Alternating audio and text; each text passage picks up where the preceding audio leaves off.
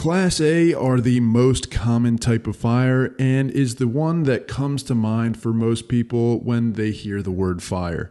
Characterized by fairly low ignition points and temperatures, this class of fires is produced by the combustion of common solid combustible materials such as wood, leaves, fabric, rubber, or plastic.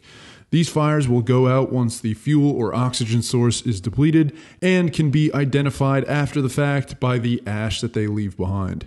Class A fires can be extinguished by depleting the fire of either the oxygen or fuel source and are typically fought with water or foam agents, but at smaller sizes can also be put out by starving it of oxygen by completely covering it with a lid, fire blanket, or other similar tools. Moving on to Class B, these fires are characterized by their fuel source of flammable liquids and gases such as gasoline, propane, alcohol, kerosene, and butane, to name a few. These fires are extremely dangerous due to their low flash point, meaning that these substances will ignite and burn once exposed to a source of fire, regardless of ambient temperature.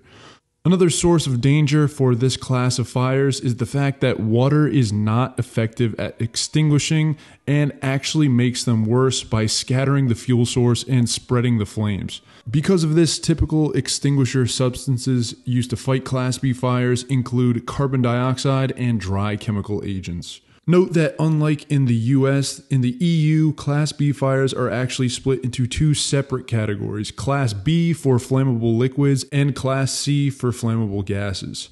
As flammable gases are extremely difficult to fight and different in the fact that while the flames can be put out with extinguishers, it is usually much more important to combat the leaking of the fuel source, as even when extinguished, the leaking gas can not only be dangerous to inhale, but also create an extremely dangerous explosive atmosphere. Class C fires, commonly referred to as electrical fires, are fires fueled by live electrical current or electrical tools or equipment. These type of fires can occur due to faulty wiring in electronics or appliances, such as in computers or servers. What makes these electrical fires extremely dangerous is the fact that, like Class B fires, they not only cannot be fought with water, but contact with water will make the situation much worse, and can actively kill firefighters trying to fight the fire by creating a conductive path for the electricity to travel. To successfully fight this class of fires requires special non-conductive chemical agents and cutting off the source of electricity, at which point it becomes an ordinary combustible fire and can be fought accordingly. Moving on to Class D metal fires, these types of fires are classified by their combustible metal fuel source, which includes lithium, magnesium, potassium, and titanium.